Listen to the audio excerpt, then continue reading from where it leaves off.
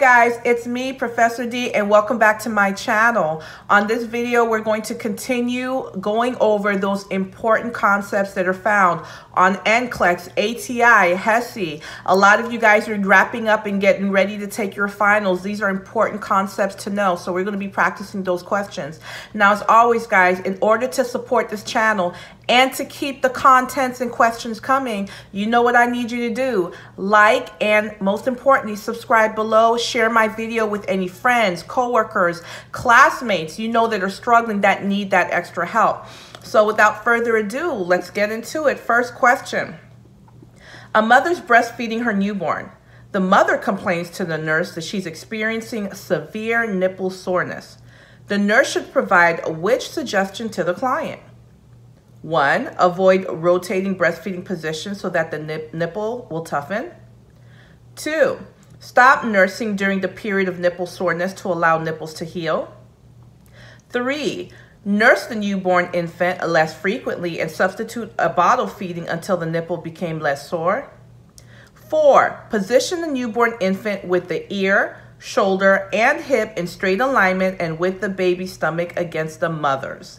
Now, guys, I'll give you a moment to think of your answer. As always, guys, this is a video, so if you feel like it's going too fast, go ahead and press that pause button. Give yourself enough time to think about what you think the answer is and just press play when you're ready. So, guys, the correct answer is number 4. Position the newborn infant with the ear, shoulder, and hip in straight alignment and with the baby's stomach against the mother's. That is, when you do that, that's that football hole that you have that baby in. And guess what? That allows that baby to latch on. See, the problem when the baby's not latching on properly, that's what causes the muscle soreness, the nipple soreness. Why? Because that baby hasn't latched on properly. So they're doing what?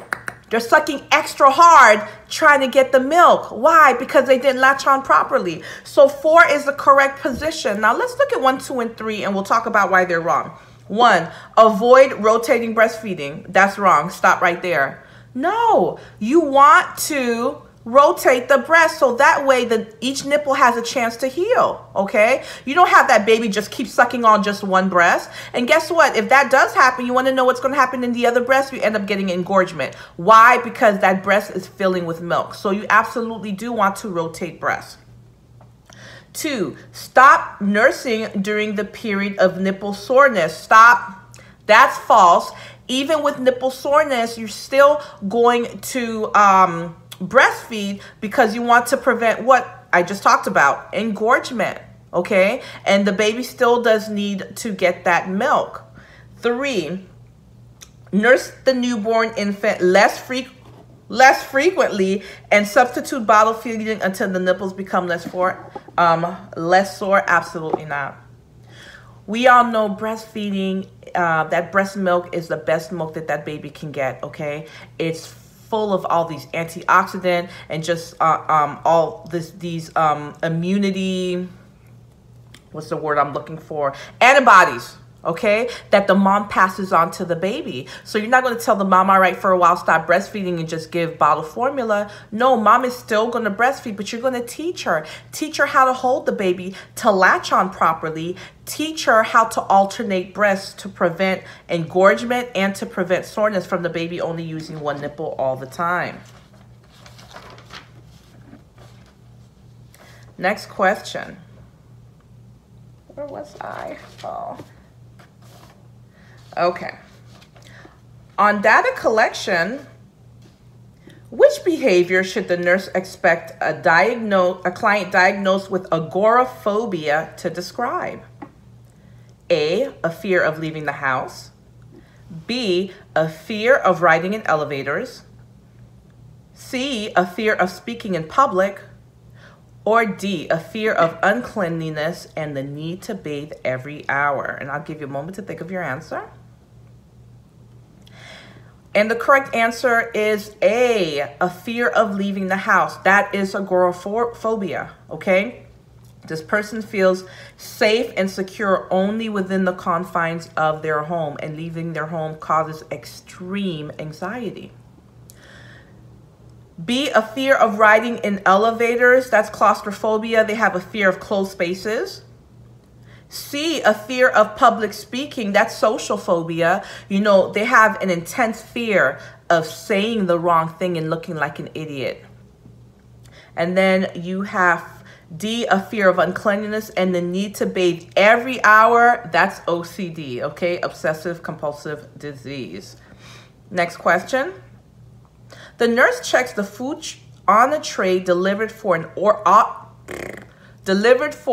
Orthodox Jewish client and notes that the client has received a cheeseburger and potato fries with whole milk as a beverage.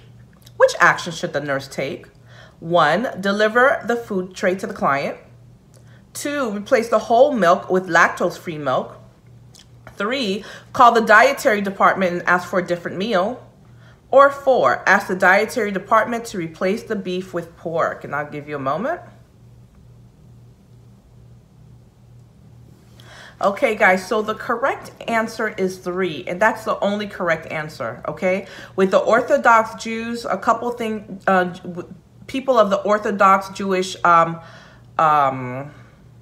background, there's a couple things you need to know about them. So you need to know that they don't eat pork. They don't eat shellfish. They will not eat meat and drink milk together. Meat and milk does not mix, okay? So in this question, you see they have a cheeseburger, which is beef. Beef is meat, right? And then they have milk. No. They will not have that meat and milk together. So that's why you're going to call the department and ask for a different meal. So let's look at our other choices. Choice 1 said deliver the food tray. When you choose deliver the food tray, basically what you're saying to the test writer or the person grading your test is that you see nothing wrong with it. And guys, I told you this on my NCLEX prep video. Whenever you see in a question, they give you the person's religion, they give you the person's culture, and many times when they give you the person's race, it has something to do with the answer that you're going to choose. They didn't tell you this patient was an Orthodox Jew for any reason. There's a reason they told you that, okay? So 1's wrong. 2, replace the whole milk with lactose-free milk. Lactose-free milk is still what? Milk. Can you have that milk with meat? Absolutely not. So you're going to get rid of that. And your last choice, ask the dietary department to replace the beef with pork. No, they don't eat pork. They don't eat shellfish. They don't eat meat with milk, okay? So the only correct choice would be to call the dietary department and ask for a different meal. That's very important for you guys to know. Next question. The nurse prepares to administer a prescribed dose of scopolamine. The nurse should monitor for which side effect of this medication? 1, dry mouth. 2, diaphoresis. 3, excessive urination. Or 4, pupillary constriction. And the correct answer, guys, is 1, dry mouth. Scopolamine is what? It's an anticholinergic.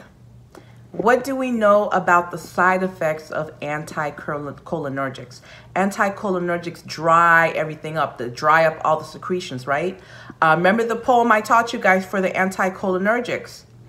Can't see, can't spit, can't pee, can't, right?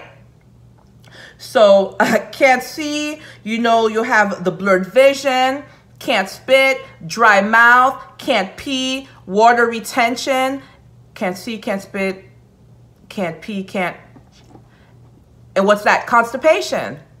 Can't see, can't spit, can't pee, can't. Those are your big side effects for anticholinergics, and that's exactly what we're dealing with here, and that's why number 1 is your answer, dry mouth.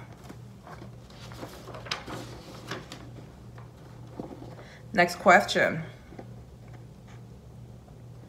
Which electrocardiogram changes would the nurse note on the cardiac monitor with a client whose potassium level is 2.7?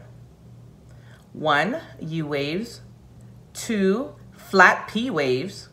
3, elevated T waves. or 4, prolonged PR interval? And the correct answer is 1, U waves. So first of all, let's talk about potassium. Potassium has a very narrow therapeutic range, okay? 3.5 to 5, that's it. Anything out of that range, that patient is at risk for dysrhythmias. So with hypokalemia, which is what we're dealing with here, a potassium of less than 3.5, you may see the presence of U waves. Now let's look at our other choices. Choice 2 says flat P waves. Actually, what you would expect to see are peaked P waves. Choice 3 says elevated T waves. In hypokalemia, guess what? They would be flat. And then choice 4, you see prolonged PR interval. Actually, what you would see is a depressed ST segment. That's what you would see in hypokalemia, anything with the potassium of, potassium less than 3.5. Next question. An adult client with hepatic encephalopathy has a serum ammonia level of 120 and receives treatment with lactulose. The nurse determines that the client has the best response if the level changes to which after medication administration? 1, 2 micrograms, 2, 5 micrograms, 3, 70 micrograms, or 4, 100 micrograms per deciliter.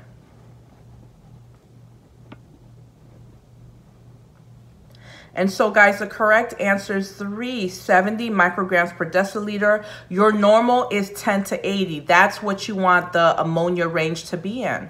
Now, let's talk about this question, guys. So a patient has hepatic encephalopathy.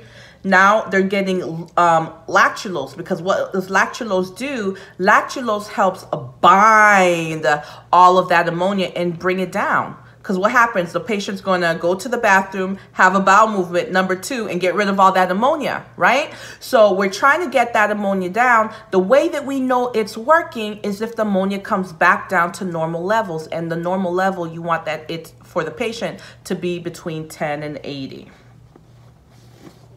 Next question. The nurse assists in developing a plan of care for the child with meningitis. Which would be the priority client problem for a child with a meningitis diagnosis? 1, pain. 2, inadequate knowledge.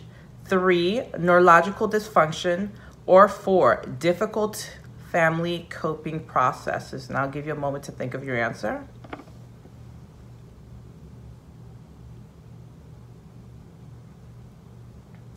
The correct answer, guys, is 3, neurologic dysfunction. Think about it. So this child has meningitis. What is meningitis? An infection in the brain, right? So our priority is going to be what's going to keep that patient alive, and that's number 3, neurological dysfunction. Okay? Remember, it's our brain that tells our lungs to expand so we can breathe, right? Look at the other choices. 1, pain. Pain never killed anyone, guys. The only time that pain is a priority is in very select few cases. Myocardial infarction, stones such as kidney stone, struvite stone, burn, sickle cell. Outside of that, pain never killed anyone, okay? That doesn't go into the list of physiologic integrity. 2, inadequate knowledge. Teaching is very important, but guess what? That's high up on Maslow's hierarchy of needs. It does not fall under physiological status, what's going to keep that patient alive. 4, difficulty family coping processes. Coping and psychological stuff, that's important. It needs to be addressed, but that's also high up on Maslow's hierarchy of need.